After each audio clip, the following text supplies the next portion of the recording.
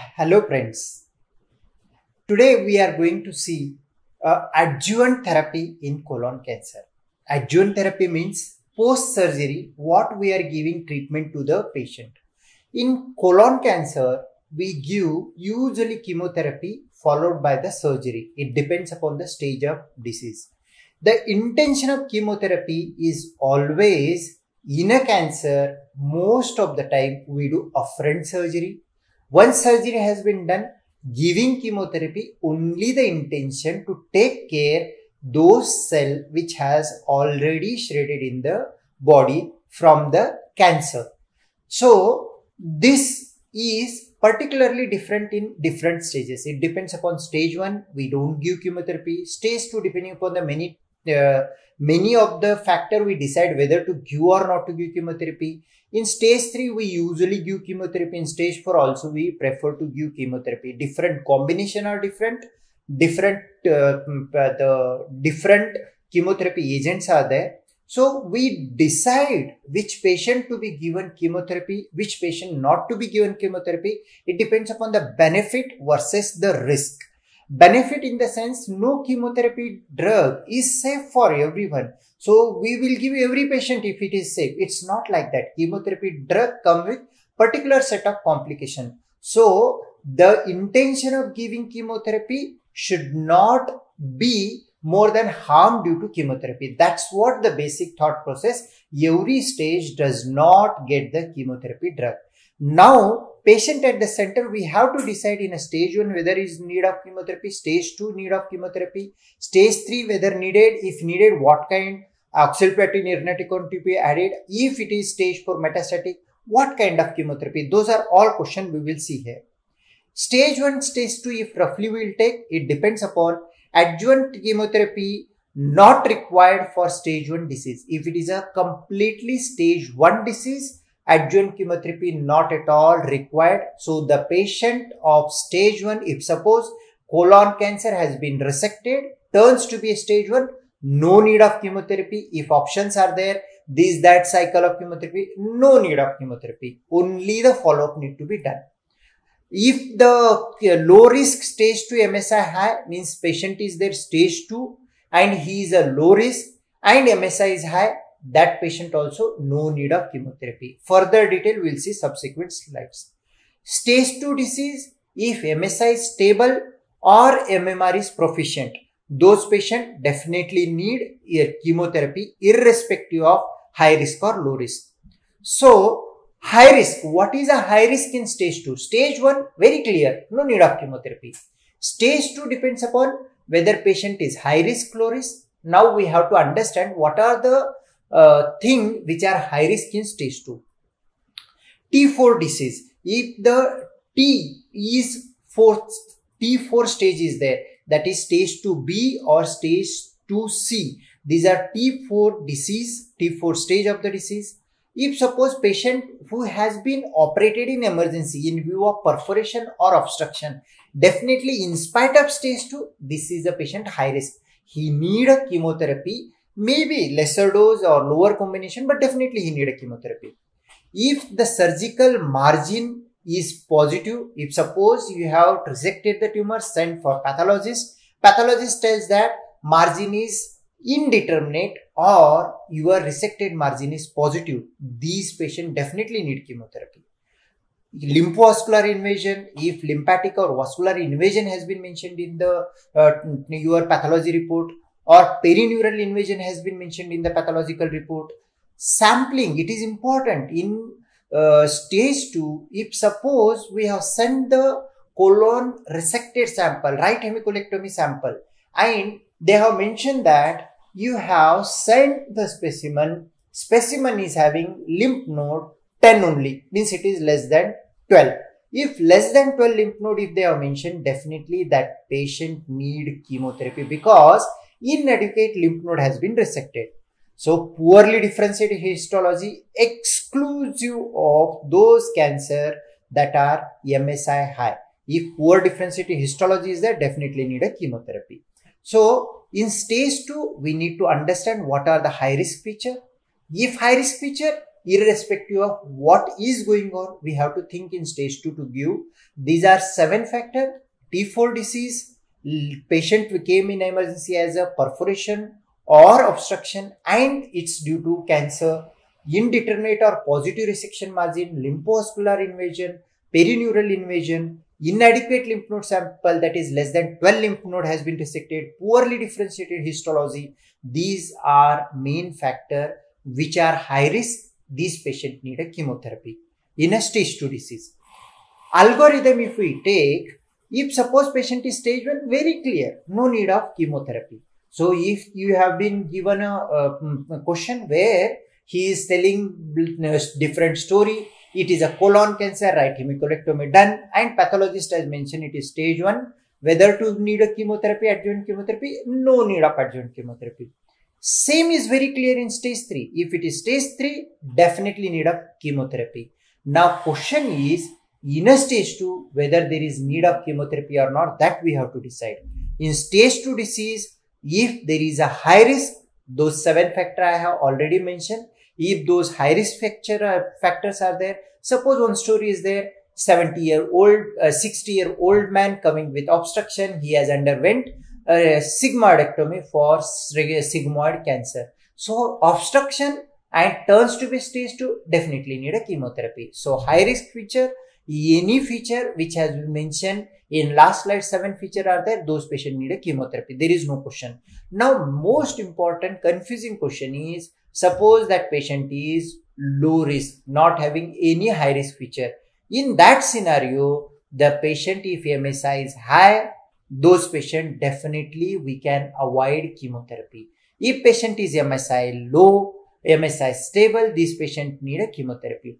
There is a very wise study has been done. They have found out that if patient is MSI high, in this patient, if we give chemotherapy, it does not benefit for the patient, or the benefit of the chemotherapy is less than the complication due to the chemotherapy. So selectively in stage 2, low risk patient with MSI high, definitely you should avoid giving chemotherapy. This is crux of giving chemotherapy for the patient. Let's move on. Benefit of combination of oxaliplatin. Now there is a drug that what we follow is 5-fluorouracil and oxaliplatin combination. These are the multiple combination will come. Folflox, Folferi, many combination are there. There are landmark trial demonstrating Mosaic trial and NEESS ABP-C07 trial and Zeloxa trial. This trial has shown that, all have shown that if we add oxaliplatin, it will significantly improve disease-free survival, reduce the recurrence, improve the overall survival, reduction of death 12 to 16%. But this is only significant for stage 3. Now question is there, suppose patient has a tumor and that is stage 2, high risk or low risk with MSI high, MSI stable, this patient need chemotherapy. Should we take a patient of capecitabine, or we should take patient with Folfox, means oxaliplatin combination? These stage 2 disease, oxaliplatin should be avoided, because oxaliplatin comes with set of complication or set of major side effect that does not add benefit in stage 2. So stage 2 oxaliplatin is avoided. In stage 3 oxaliplatin is indicated. If we are having stage 3 very much clear. Stage 1 no chemotherapy, stage 3 definitely chemotherapy. But in stage 3 also, should we give complete chemotherapy for 6 months, or should we give a lesser duration of chemotherapy? That is a question. This IDEA trial, what they have found out is, low risk patient T1 to T3 and N+ disease, those patient adjuvant treatment option of 3 months of capox, that grade 3 neurotoxicity rate are lower in patient who receive 3 months of capox or 6 months of Folfox. High risk patient T4, N1 or N2, any NT with N2 prefer to give 6 months of Folfox. 70 plus addition of oxaliplatin benefit not proven, so should be avoided. What is that thing is, in a stage 3 disease, low risk, that is T1 to T3 or N1 disease, those patients, we can get over those patients with 3 months of capox. But if it is a high risk T4, N2 disease, N1 plus N2 disease, these patients are high risk. Even if it is stage 3 high risk, we have to consider to give complete FOLFOX of 6 months. So all these trials and everything is to give to the patient at a lesser side effect, how we can give a benefit. If the benefit is less, side effect it is more, we have to tailor. So very clear, stage 1 disease, no chemotherapy. Stage 2 high risk, chemotherapy, 7 factor has to decide. Low risk patient, MSI high, no chemotherapy, MSI low, chemotherapy. Now question is in stage 2, no oxaliplatin, very much clear. Stage 3 disease, we have to think of giving capox or FOLFOX. But if stage 3 disease, low risk or low risk, that is T4, N1 disease, those patients, T3, N1 disease, T1 to T3, N1 disease, these patients we can get over by capox of 3 months rather than 6 months of FOLFOX. So in stage 3 high risk, we have to think of giving FOLFOX completely for 6 months. Stage 3 chemotherapy based on IDEA trial, what we can think of, it is a low risk, we have to give 3 months of capox. It is a high risk group, we can give 6 months of FOLFOX. Adjuvant therapy decreases risk of death by absolute 3 to 5% in stage 2 with single agent 5-FU or capox. In 10 to 15% in stage 3 with florperidine alone plus 4 to 5% with oxaliplatin containing combination. So what ISMO trial is telling, if it is a stage 2 disease, the addition of adjuvant therapy 5-FU or capecitabine is going to give benefit of 3 to 5%. So no need of oxaliplatin. If stage 3 disease, addition of oxaliplatin along with 5-fluoridine will give adequate benefit. So stage 3 you give combination of FOLFOX or capox. Mayo's Clinic or Roselware Park regime is a bolus 5-FU along with leucovorin. Degrometragine is a leucovorin with 5-FU. And CALGB 89803 trial is negative trial related to irinotecan combination with 5-FU. So irinotecan is another one highly side effective drug, should be avoided in initial phase. Usually they give when a disease is recurrent.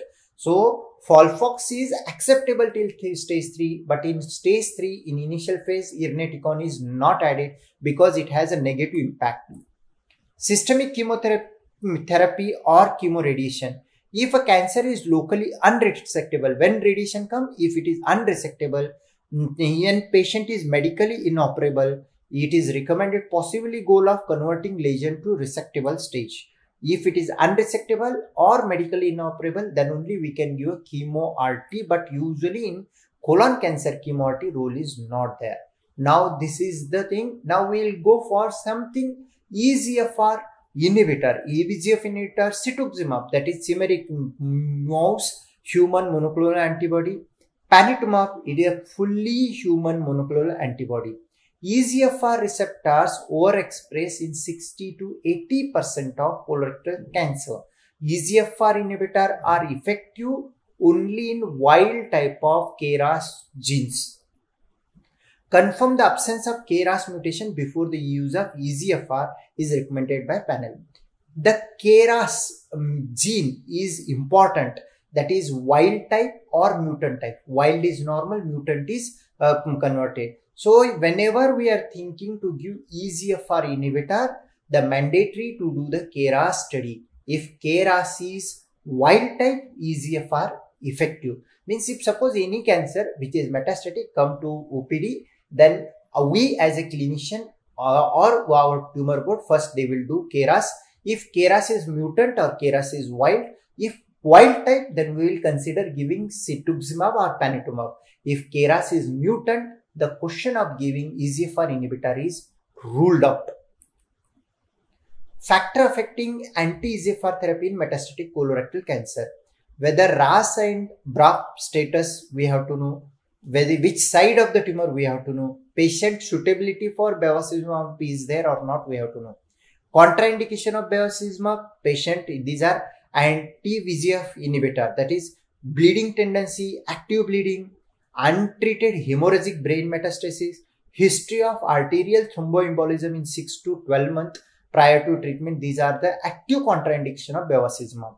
If suppose we have seen stage 1, stage 2, stage 3 disease, now metastatic colorectal cancer, we are having in hand EGFR inhibitor like cetuximab, panitumumab, vascular endothelial growth inhibitor like bevacizumab. What we need to decide is whether patient is RAS mutant, KRAS mutant or KRAS wild type. RAS mutant, bevacizumab plus chemotherapy. If suppose BRAF mutant, then bevacizumab chemotherapy. Only patient with a RAS wild type and BRAF wild type will be subjected for the EGFR inhibitor. The right colon, we can think of bevacizumab only, and if it is a left colon, we can give a EGFR inhibitor plus chemotherapy. So it's very clear that if it is a metastatic stage 4 colorectal cancer, if it is a mutant at RAS and BRAF, no role of EGFR inhibitor, that is a panitumumab, cetuximab. If suppose they are wild type, right-sided cancer, suppose a patient with CA colon, which is CA cecum with metastatic status, and even if it is a patient with wild RAS or BRAF wild type, is not going to give response to EGFR inhibitor. So RAS wild and BRAF wild type, if it is there and it is left-sided tumor, then only EGFR inhibitor should be combined with chemotherapy. Chemotherapy is FOLFOX or FOLFIRI. Along with that, whether to add this monoclonal antibody, that is the question. So for that question, we have to do RAS and BRAF mutation. If it is a wild type, not mutant type, and that is of the left side, then only there is role of panitumumab, cetuximab. Otherwise, we have to do bevacizumab with chemotherapy. Follow-up for protocol for colorectal cancer. Usually in our OPD, colorectal cancer once go home, we tell them to do CA level 3 monthly for 2 years, 6 monthly for 2 to 5 years. Colonoscopy yearly once till 5 years. After 5 years, 5 yearly once. CT abdomen chest yearly once for 3 years. Yearly once for 3 years. 5-year overall survival rate is 5-year overall survival rate for colon cancer stage 1 usually 90%. Stage 2 it's up to 75%. Stage 2 disease will have 5-year survival, and stage 2A will be 85%, stage 2B 75-2%, stage 3 will have 50%, stage 4 have 5%. Approximately 85% of recurrence will be seen in 2 years of resection. So intensive surveillance will be needed for 2 years, and a hepatic isolated metastasis amenable for resection survival rate is 20%. Thank you.